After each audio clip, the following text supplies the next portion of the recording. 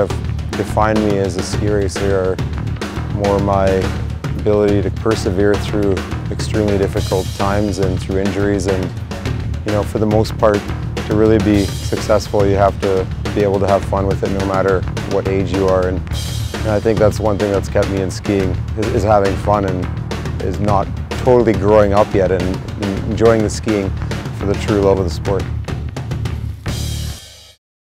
Once you do get there and you kind of look back on the hard road of getting there, I think you have a different appreciation for it. You know, it wasn't something that was handed to me. I had to work for it, and you know. But now, you know, it's something I'm really proud of now that I look back on it.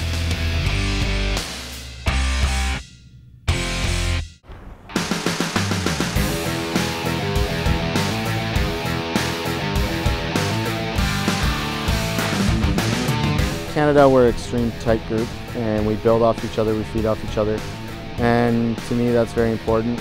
I've been on my own for a few years, and that's definitely the hardest thing of ski racing, when you don't have someone else to push you, to motivate you to go fast, to motivate you to go out and ski in the rain and in the snow and bad training, stuff like that. That's when you really benefit with teammates, and you know, all of them have been there every day for me, and I hope I can do the same for them.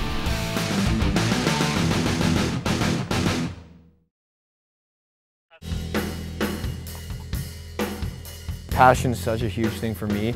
I really saw what I love about ski racing, what I love about sport in general. It's not stepping up there going, I'm going to beat you, I'm going to beat you. It's going there going, I'm excited to get to put my abilities on the line right now. I know what I'm capable of. There's nothing left to do but go ski and try that. To date, I have 9 podiums, 3 World Cup wins, 2 in downhill, 1 in Super G at Lake Louise. You know, those are my biggest achievements. Those are when you really learned something about yourself and how to compete at a high level day in and day out.